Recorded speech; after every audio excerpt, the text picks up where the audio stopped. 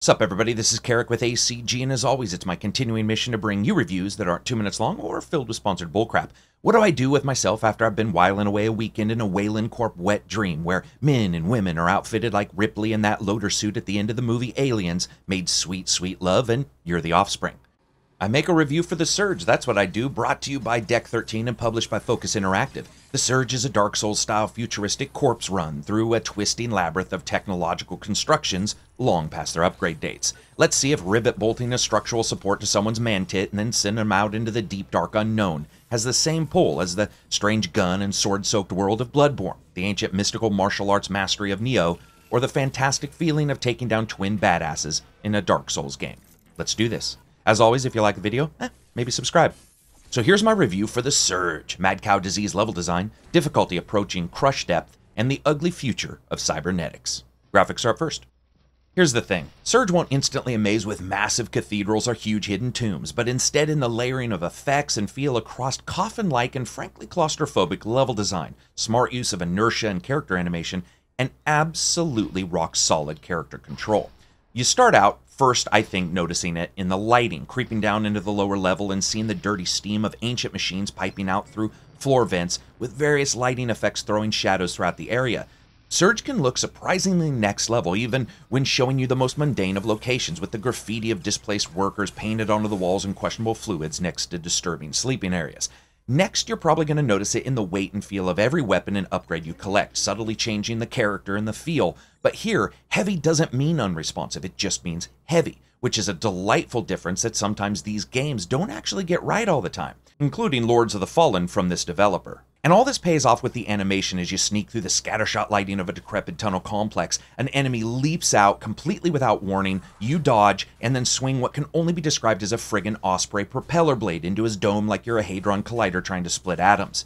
And it just looks great throughout all that. It's not just a movement though, it's the mood and how the game delivers little bits of information to you, like watching to see if that crackle of electricity wicking off a robot's back is new and caused by the damage you just did, or just a sign that whoever designed them wanted them to look scary as hell. And in many ways, they are. And also the level design. Each of these games always has an end around, a return to the breadbasket of safety, be that a shrine or a bonfire, or in this case, op centers.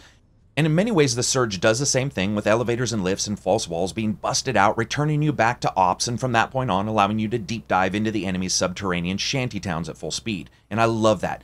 But make no mistake though, this is a twisting and turning level design, like the player sprinting across the surface of a slowly rotating rotisserie chicken covered in scary and death. And it's not surprising to find a shortcut back to your base of operations that literally is 5 feet from the starting of the level, and you had no idea was actually there, and I love that.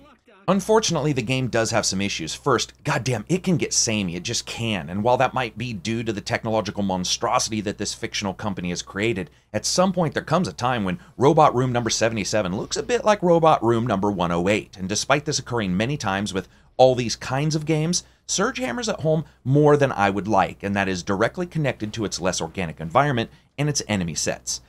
Also, unfortunately, texture work can be hit and miss with some character-based items looking like they were run through the elephant's skin filter before being applied. Now, all about how it runs. You have the Xbox One at 900p, the PS4 at 1080p, PS4 Pro with 2 choices, and the PC at whatever P your wallet can stand. The Xbox One and PS4 all shoot for 30 FPS and hit it most of the time. The PS4 Pro allows for aiming at 30 or 60 FPS with a raising in the resolution depending on which one you choose, while of course the PC can run at any frames.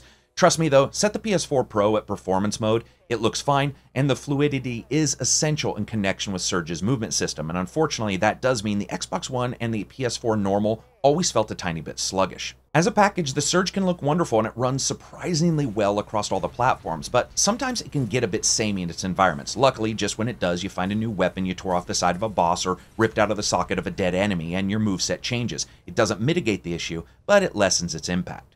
Sound, music, and voice.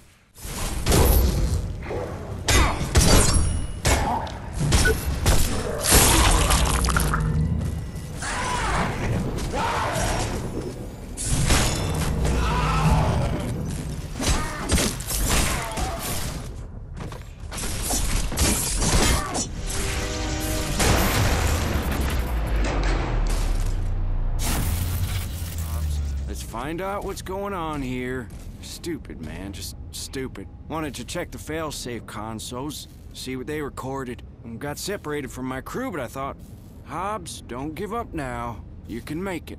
And that's when my rig gave out.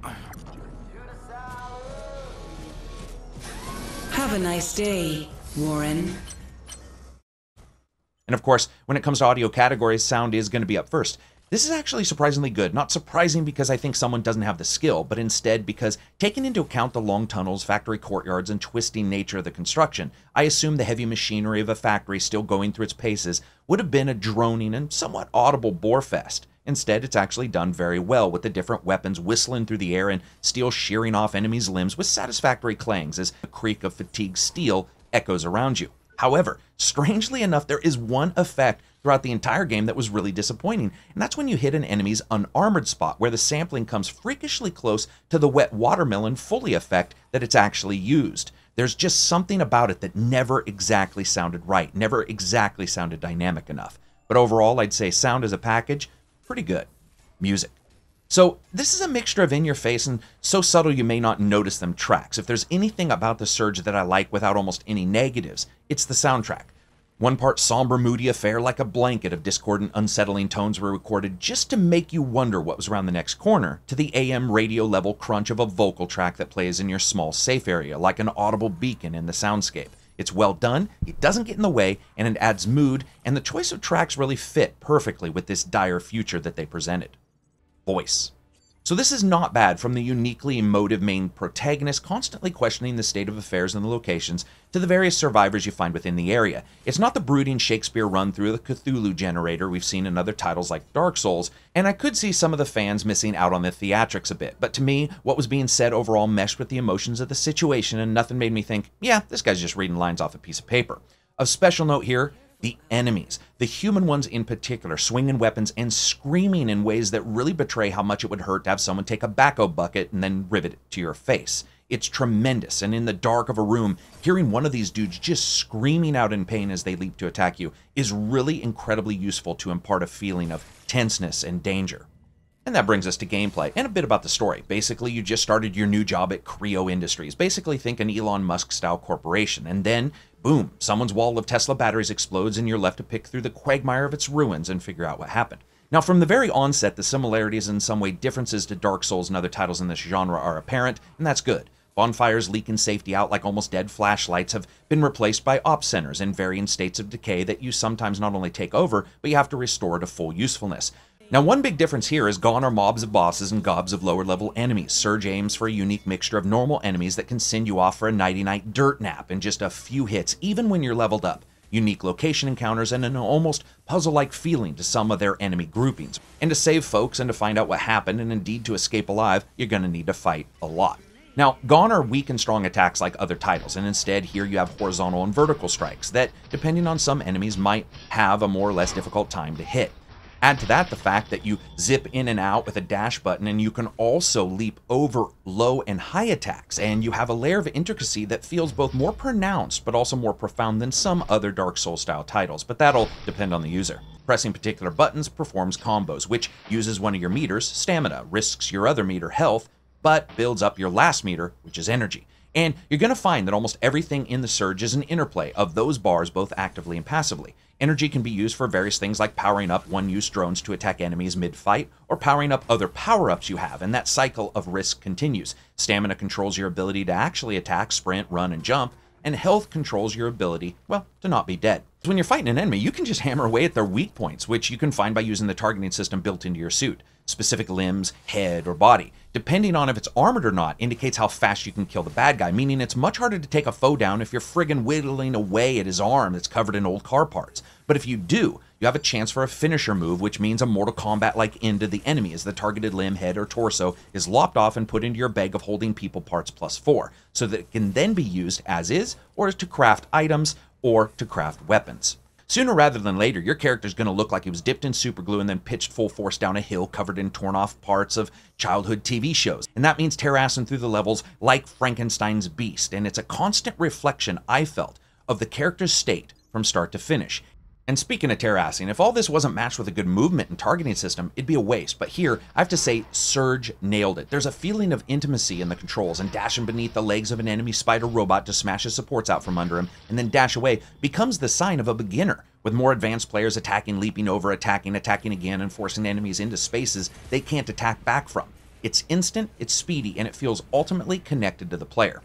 All the while, as you smash, slash, slice, stab, bang, bash, and bludgeon enemies, you're collecting tech scrap, which is the main item in the game used for cash or creating new items. Now, when you die, it remains where you died, and you have a specific amount of time to get to it before it disappears forever. If you do, and you get all this back to ops, you can then upgrade your suit's overall power, resulting in stat increases and new chip upgrades being possible, or you can use it for upgrading weapons or armor or creating new ones.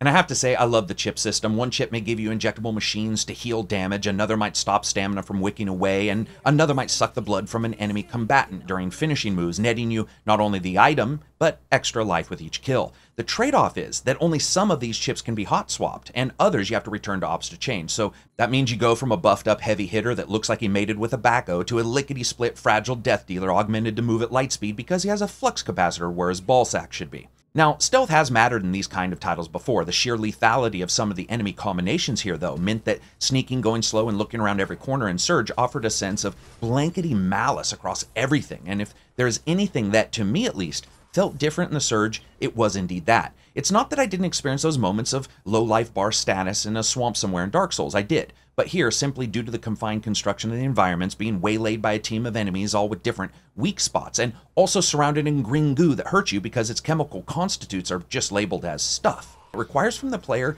a slightly different element of watchfulness and strategy. Then again, this is also where some of the weaknesses are. The fact is that many times you're traipsing down a tunnel, so you can traipse down another tunnel, and it's not that they don't look awesome or effectively scary metal tunnel-like. It's the fact that when you add in everything else, sometimes you just want to know which elevator goes to ops and which drops you into the center of a swarm of enemies who are all in a rush to see what a player kebab tastes like. Also, never so blatantly have I found enemies waiting for me as I did in Surge, remembering that, for the most part, these are mentally unbalanced folks going around strange mimicries of their normal days. To find a dude who's effectively hidden behind some boxes like a Sunday morning cartoon couch fort just to leap out at you can seem incredibly contrived. It doesn't often happen, but man, when it does, you notice it right away. And also, while I love the suit bonuses for getting all of one of a kind of a manufacturer, and I like the idea of proficiencies being gained so that you don't have to drop to a different weapon if you don't want, and I really felt that having various stability modifiers in the armor worked wonderfully well, I also felt stymied by the entire gear system the entire time. Either in design or just type, I found a couple overall forms and functions that fit me, like the Link's fast armor with a piston torn from the body of a long-dead boss, but I always felt myself hoping for more gear types just to differentiate itself, and then sort of looking at them and saying, I'll just keep what I have. Now, when it comes to the length of the game, it's 20 hours for the main story and double that for you doing all the side missions and learning everything there is to know, and they also have an NG Plus game. But I do feel this is the one place where a lot of Souls-type game fans are going to have some problems with it, especially coupled with the sameness of the environments and the enemies. You know, not every game needs to be hundreds of hours, and that length and the core gameplay here did feel fair, but in the end, I think a lot of people will be expecting more. Lastly, a bit about difficulty. It's very dynamic. Yeah, there are times that this was harder than I remember any Dark Souls game, and I can't say that it's all design, as I do feel some places were balance taking a backseat to what looks or feels good. But like games in this genre, almost every time I died, I did feel like it was my fault. And lastly, the game, yes, does only have a handful of bosses. The grandeur of the boss battle is not at all what Surge is going for, so buyer beware. Fun factor. Listen, in many ways, Surge is exactly what I hoped for, a game that was still Souls-like, but with a large number of subtle and not-so-subtle changes that really made you realize that some of this formula can be adjusted without aggressively breaking the whole, and of course, a new and different environment to engage in. It does feel unique. I love the balancing of the three traits, the upgrade system, the dynamic scale of difficulty, the angry insect hive level design, and the way side quests were doled out. But I wasn't a fan of the occasional monster closet design, the feeling of sameness that preceded exploration, and the overall lack of narrative cohesion, and also, frankly, the smaller than expected grouping of enemies to fight. So as you guys know, I rate games on a buy, wait for sale, rent, or never touch it again rating scale, with deep sale replacing rent on the PC.